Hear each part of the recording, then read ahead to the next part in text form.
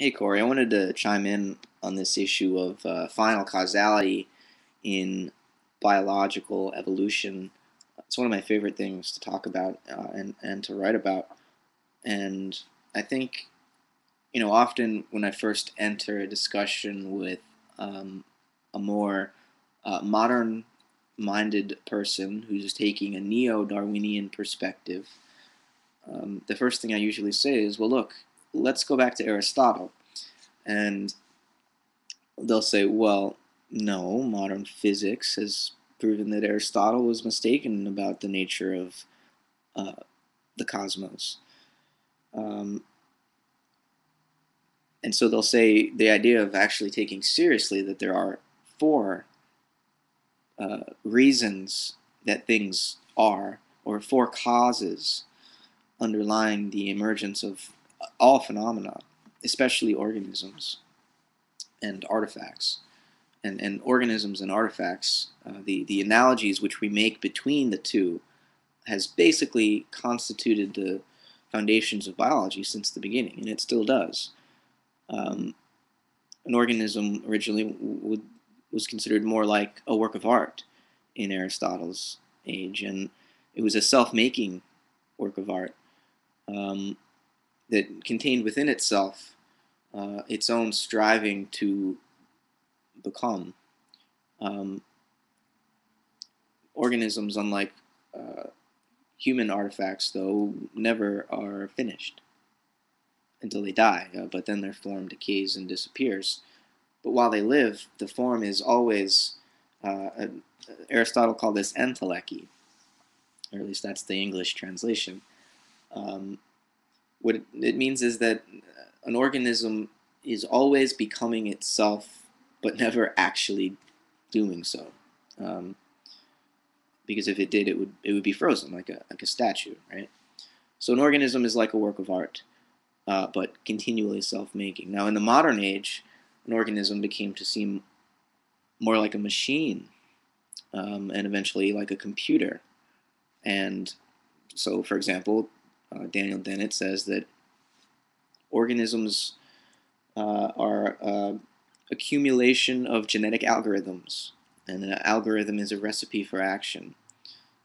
So basically, the idea is that originally came from Dawkins, but Dennett and many others have sort of appropriated it and begun even applying it to culture and this idea of mimetic evolution,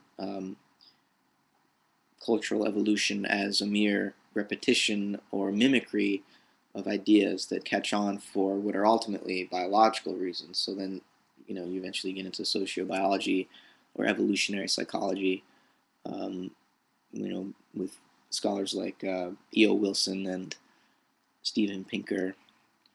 Um, but it seems as though the way we analogize about life determines in large part how we live it. And so if you take the Darwinian picture, the positivist picture of life as mere consumption and reproduction, and the consumption part factors in this Malthusian idea of limited resources and competition, right?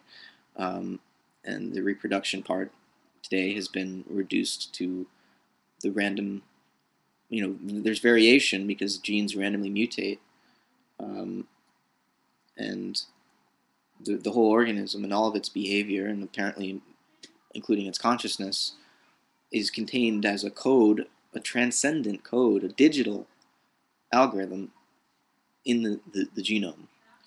Um, so the idea is that the genome computes the organism. Um, Theoretically, we don't have computers that are actually fast enough to do this, but this is the theory, right?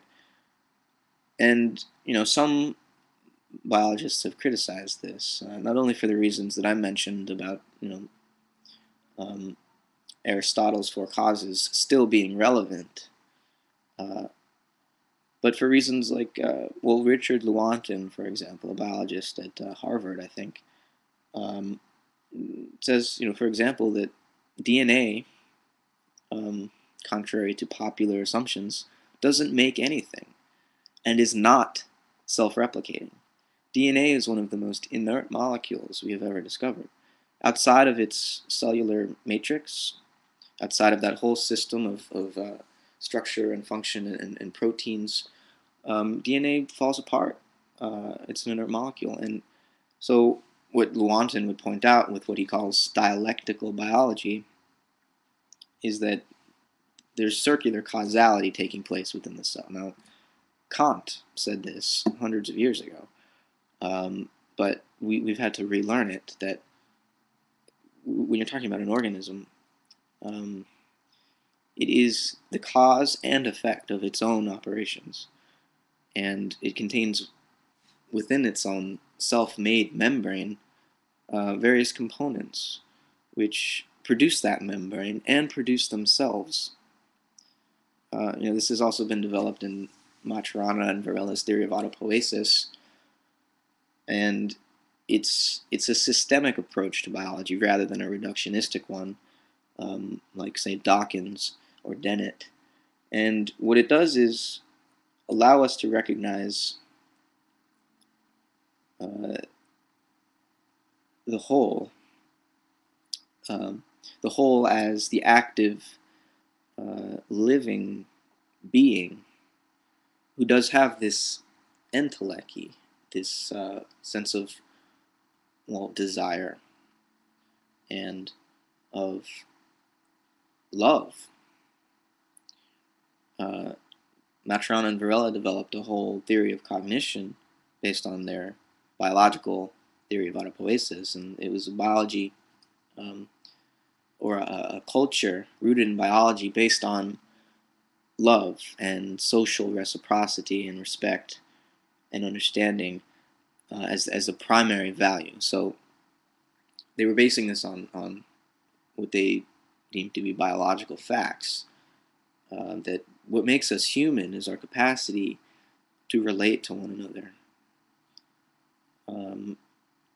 And because of the explosion of technology and the separation of technology from art in Aristotle's day,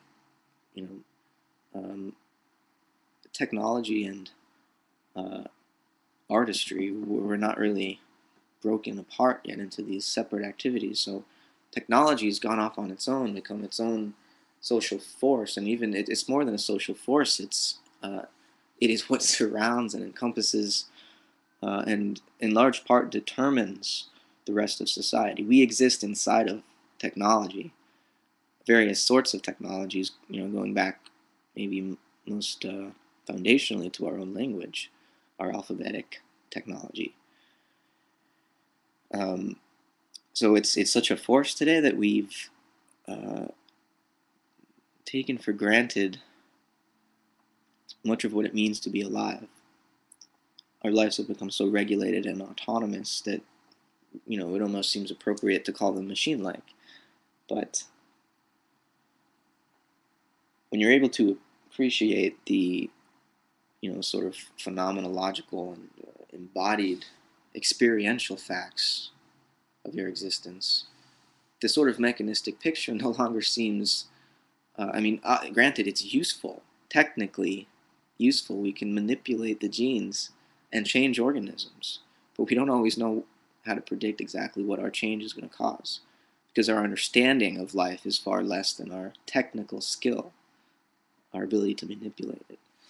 And when I say we should, and I agree with you, Corey, that we should hearken back to Aristotle's understanding of life, it's not to say that we should accept his understanding of physics.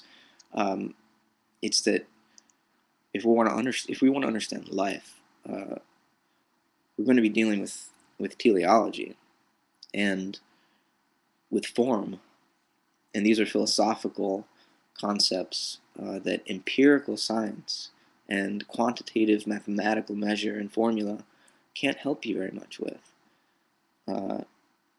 It requires thinking in a more existential way. And anyone who's interested in any of the authors I've mentioned, like Maturana and Varela or Lewontin, send me a message and I'll send you some appropriate material to read. But yeah, thanks for listening.